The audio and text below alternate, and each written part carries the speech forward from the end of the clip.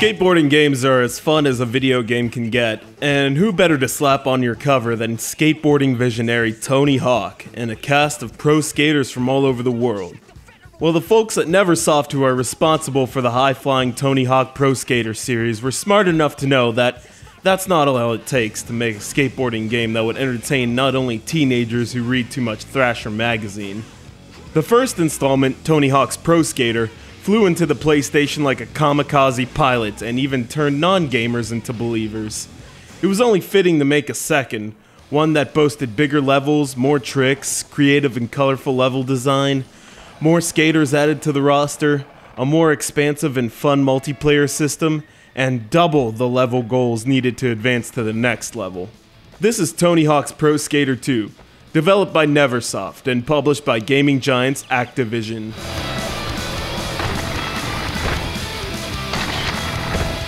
Yes, Tony Hawk 2 gives fans of the series more kickflips and rail grinds, everything that the first one had to offer.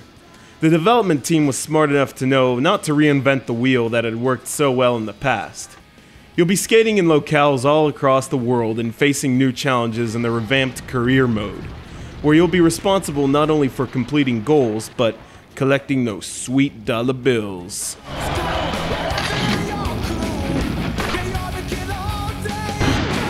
Goals are probably the most noticeable change to the framework of each level. Let's take a look at the California High School.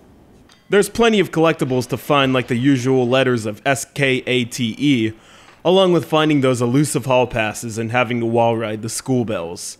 You must also grind certain rails, which may be hard to find if you aren't familiar with skateboarding language. Added to the fundamentals of the Tony Hawk skateboarding system are manuals, where you pop a nose or tail wheelie. This is a crucial addition because it allows you to string together combos more efficiently on the ground, allowing you to find a rail after you've landed a grab through the air, which, of course, means more points. The more conscientious skater will also find that there are considerably more gaps in each level, so many in fact that certain goal completions are dependent on you finding them. Most of all, cash is king in each level, and is much like experience points, in that you spend them for increased stats that can be maxed out. Play through the whole game and you might be landing that fabled 900-degree spin in no time. I'm a big fan of custom creations in the Tony Hawk franchise, and Tony Hawk 2 performs admirably in this category.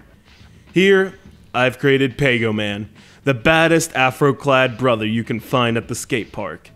You can also create the skate park of your dreams. You'll be given a certain amount of space to construct as many rails, bowls, quarter pipes, half pipes, and other obstacles as you can. If you're satisfied with your work, you can give it a test skate to see if it's up to your standards. It's also important to point out that Neversoft had the foresight to let you experiment with a multitude of levels if you need some inspiration. I'm pretty sure that my skate park needs some work.